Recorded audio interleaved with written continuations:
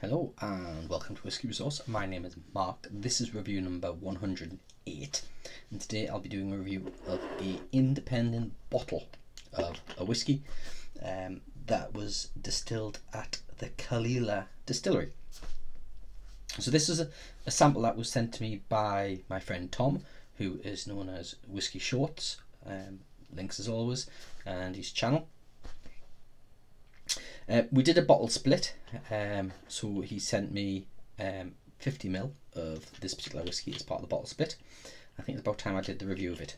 So in this case, it is the independent bottler James Eadie, and it is the Caol Ila 11-year-old, which has been finished in Palo Cortado Sherry Casks, bottled at 56.5% ABV. So this whiskey is still available if you do some searching online, but it can be, or rather it did retail. I'll give you some prices. It retailed at Royal Malt Whiskies for £69.95. It's out of stock there. Masters Malt had it for £67.95. Again, it's out of stock there, but you can still pick it up from Robbie's Whiskey Merchants for £69.99. So if you want to try that, you can go there and you should pick a bottle up still. It was matured for just over 10 years, distilled in 2009 in ex-bourbon casks. It was then transferred for a final 8-month finishing period in the Palo Cortado Sherry Casks. There was another whiskey released last year. It was finished in Palo Cortados, and that was the Bimba Selfridges release. I don't know what that tastes like, but I suppose this will give us a bit of an idea as to what that kind of sherry would be like. What else to say about it? 315 bottles were released as part of a UK exclusive, so it was only intended for the UK market, this particular whiskey.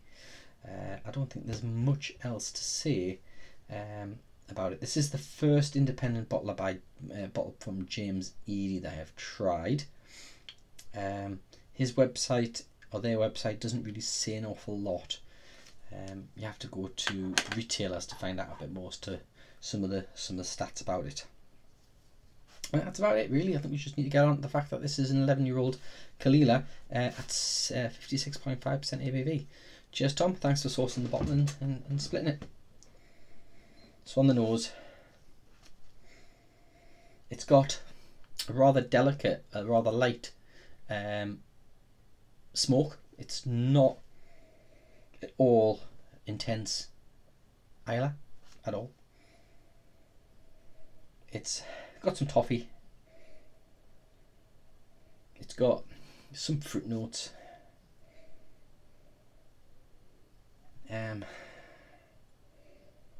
The fruit's rather delicate, really. It's like a floral lemon.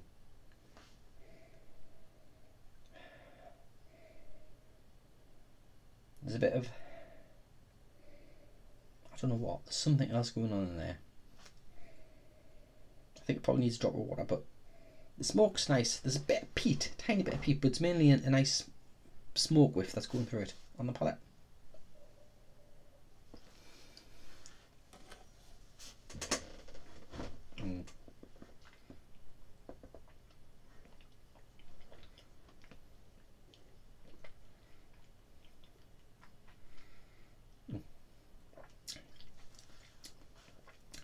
It's sweet, and there's a lovely peaty sweetness starts at the beginning with that sweetness of lemon and copper.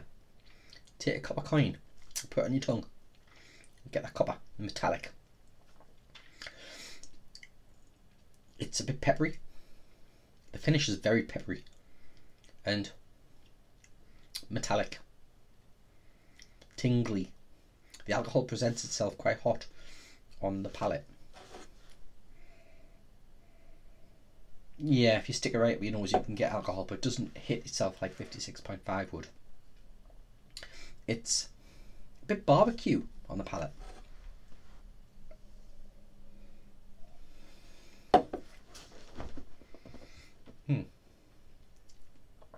Yeah, there's barbecue going on there.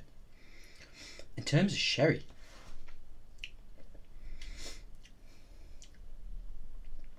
I would have gone bourbon matured all day long. I would not have said that had a sherry influence to it. It's not jumping out as being traditional fruitcake with rich dark fruits. We get a little bit of salt. Now I've let it linger a bit. I'm going to put the rest of this in there. This was one of two 25ml samples. So I'll finish that one off. And I want to drop a bit of water in there. No. I've got water prepared here actually. I haven't brought a glass up, you see, so I've got the bottle there to drink from. I'm going to put 3 of these little measures of water in there and just let that sit for a bit. It's yeah, it's not striking me as having that kind of sherry influence. Have you tried this? Have you got the same feeling from it, that there's lacking sherry?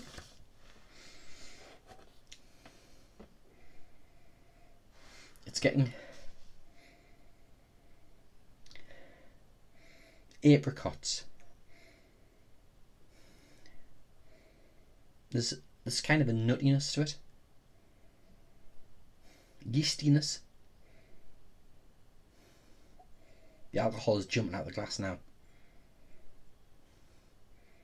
It's got a vegetal note to it. It's not grass, it's not hay. It's like damp leaves on the palate.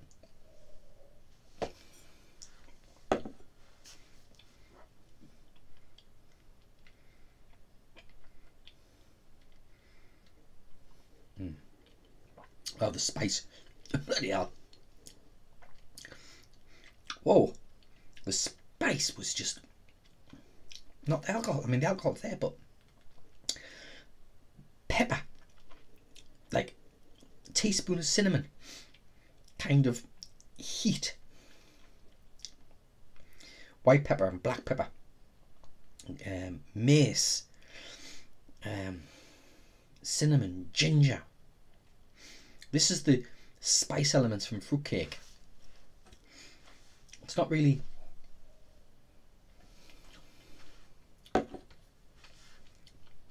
vanilla cream. I'm not getting fruitcake. The fruits of the fruitcake. There's more smoke now whiffing through that. Sweet peat's still there. It's intensified. The finish is long and oaky and spicy, and there's vanilla, and there's that cream. This isn't a everyday sipper by a long way. This is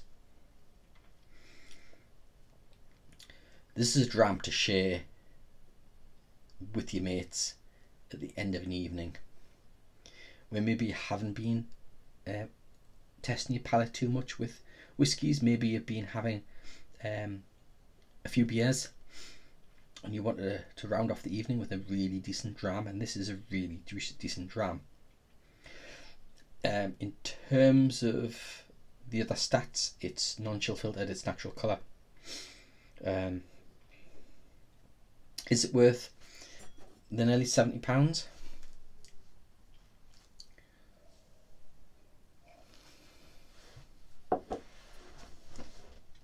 Yeah, I'm just thinking about how much are you be paying for a bottle like this from somewhere like Scotch Malt Whisky Society, and the Caol Ilas that they tend to have sit around the 8 to 10 year old for about £60. This is an 11 year old, and you're looking at just under 70. So, okay, you've got to pay for your delivery on top, unless you're looking to do other items. I'd say it's probably worth that. Yeah, definitely. Would I buy a bottle? Probably not. There's not enough that sherry influence. If I was to buy a bottle of this, I would have expected more sherry.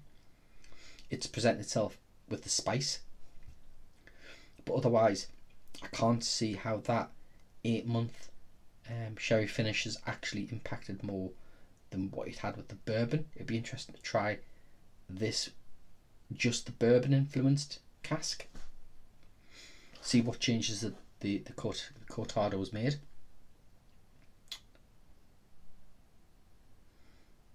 It's certainly a nice dram, and it's certainly a nice spirit. It's got in some pretty decent casks.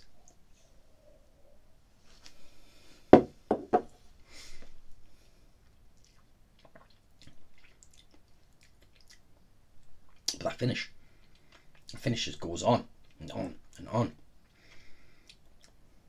I recommend it if you do see a bottle, kicking around. As I say, Robbie's Whiskey Merchants has still got some in stock. Pick a bottle up. It's you know, one to enjoy. Definitely one to enjoy. One to savour. If I did have a bottle of this, it would last. It would last a good couple of years.